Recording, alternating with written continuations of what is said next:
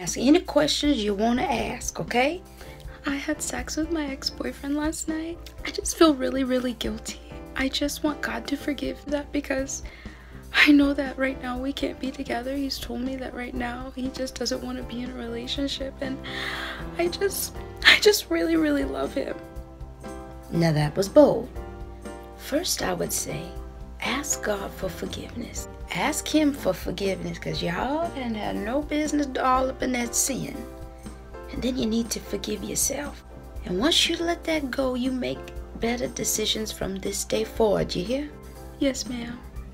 If that man says he does not want to be with you, if God has closed that door, stop knocking that door down. Some of you girls out here making men your idols.